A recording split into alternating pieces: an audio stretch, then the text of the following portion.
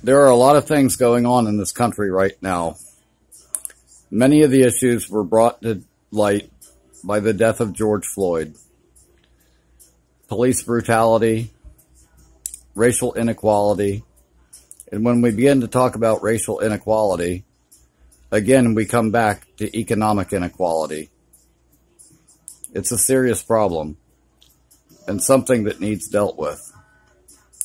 This is a time when we need serious change in this country, and it's time for people to start voting and start letting their voices be heard so that these issues can finally be addressed.